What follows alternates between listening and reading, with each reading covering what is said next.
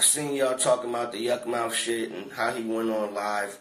But you notice how the nigga kept trying to make you laugh and deflect the truth. He didn't say nothing about, nigga, you didn't know Pac, nigga. You did not hang out with Pac. You didn't. That's a fucking lie, nigga. And anything that I said was the truth, period, nigga. Anything that I said you did it. So your only choice is to talk your way out of it. And, you know, I'm not trying to make this a rift in between the regime. Let me just make that clear. I love all my niggas, you feel me? I even got love for Yukmouth. I love that nigga, but he's just a weird-ass nigga. He has a weird personality. And when you connected to some shit like that and you a realist, sometimes, you know what I mean, you gonna bump heads. And me and him always bump heads because he's always doing some shit that he shouldn't be doing. Calling himself a boss. Or, you know what I mean, the leader. The nigga's not my leader. He don't lead shit. That nigga don't know how to get a fucking dollar off these streets. Nigga can't be no leader if you don't know how to feed your motherfucking family when it's famish time. You know what I mean? You gotta know how to, you know, shut your motherfucking trap in Ramadan. And that nigga's a loud talking nigga who don't want to bust a fucking grape. And you know, it just pissed me off when I seen the nigga posting pictures of Noble and going out his way to go against the grain. You know what I mean? Knowing it ain't all good, trying to play the middle instead of just being quiet, nigga. We understand that you friends with both of us, nigga, but if you ain't putting up pictures of me too, then you going against the grain. Feel me? Also, I wasn't feeling the shit about the nigga, you know, throwing my nigga Sibo under the bus. Now, me and Sibo, we've been hanging out a lot lately, you feel me? And that nigga's a good nigga, you feel me? Been knowing him for years, but just, I got a chance to really understand him recently. And any nigga that throws Sibo under the bus, my nigga, or go against, you know, like, I'm starting to understand, you know what I mean? Because a lot of real motherfuckers are not just finna be around for too long. You'll give somebody a chance or an opportunity to show you their real side, but, you know, Bo's a real nigga, man, you know what I'm saying? As of myself, you feel me? And I just can't understand people who, you know, I think you should have just be quiet and shut the fuck up. You got albums with Sibo. So when they ask you about Mozzie, you should just be quiet. Shut the fuck up. Don't say nothing.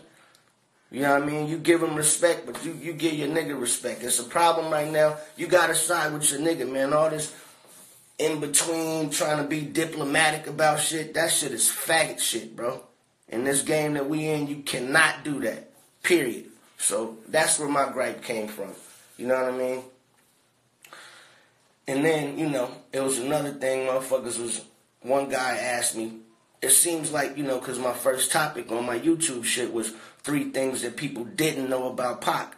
Man, listen, you don't see me making no motherfucking Tupac t-shirts and Thug Life t-shirts and, you know, them niggas be doing shows. Niggas went over to Germany and done a whole tour on some Tupac tribute shit, and like niggas be really doing weird shit overseas. People is suing these niggas overseas right now for doing crazy shit. You know what I'm saying? And me knowing that, I never seen Yukmouth around Tupac. I barely seen Noble around Tupac. Noble came around Tupac when Pac was just about to die, my nigga. He didn't really know Pac. So to have him in control of everything and doing all this shit for his benefit, and then people like Yukmouth chiming in who didn't know him again, like that shit is just weird to me, my nigga. So I'm supposed to sit back and just listen? Motherfucker like the realist calling me around this time in the morning with a known other blood nigga that I know from the projects that I've been knowing for over 25 years, call me, don't know how these niggas got my number. Well, no, I do know. That my nigga Parlay Ben had my number, but I'm saying, call my phone on some street shit about this nigga Yukmouth. Going in the police station, giving the police statements, and giving people phone number to the police. It is no excuse for that. You're not supposed to say nothing in the police station, but call my lawyer. I'm not getting off the shitter. Keeks. This nigga Keeks. This for my nigga Monster Keeks. Watch this.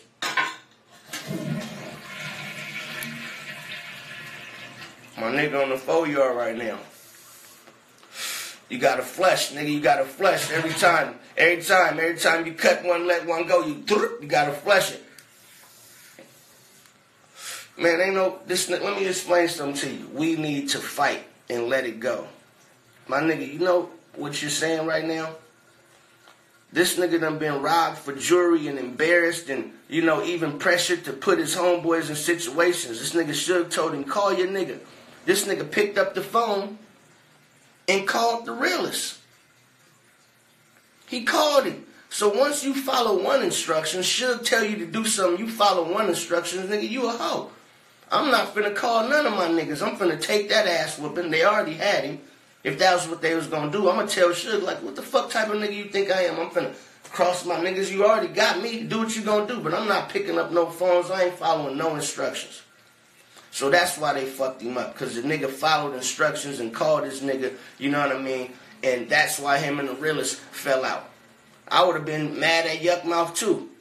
Calling my phone trying to set me up for Suge Knight. And we supposed to be partners. I just seen you 10 minutes ago.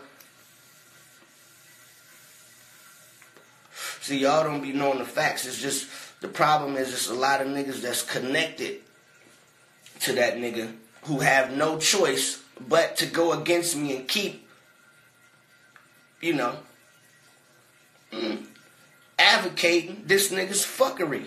They have to, because they don't have a life other than trying to show up to a show and stand next to him and maybe knock a bitch or something. You know what I mean? Like, that's a jump off point for a lot of these bum ass niggas just hanging out with niggas like me or niggas like him. See, if you really know me, you know what I mean? Niggas want to hang out with me. I don't hang out with nobody. For real. Like, nigga, I got my friends, like I'm saying, I could count on my hands. Motherfuckers that seen me personally, that hung out with me in the last 30 days, nigga, very few.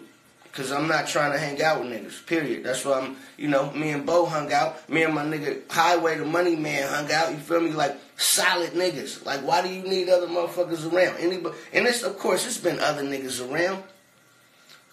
But, nigga, they, you know, it's like when Wack came around for the first time. I don't speak to them. I'm like, what up, my nigga? And keep going.